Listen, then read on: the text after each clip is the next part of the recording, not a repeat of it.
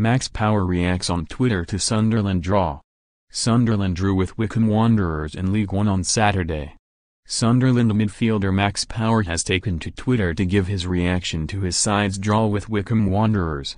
The Black Cats played out a 1-1 draw with Wycombe at the Stadium of Light in League One on Saturday afternoon.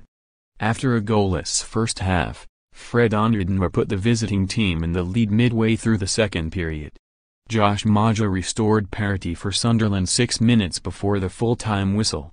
Power, who joined Sunderland on loan from Championship club Wigan Athletic in the summer transfer window, has taken to Twitter to give his reaction to the final result. Another point on the board. Always disappointment when you don't win, but kept going till the end and unlucky not to take all 3 points. Go again next week. pic.twitter.com/sebkieka. Over the course of the 90 minutes at the Stadium of Light on Saturday afternoon, hosts Sunderland had 61% of the possession, took 12 shots of which 6 were on target, and earned 13 corners, according to BBC Sport. The draw with Wycombe means that Jack Ross's side are now second in the League One table with 36 points from 17 matches, just 2 points behind leaders Portsmouth.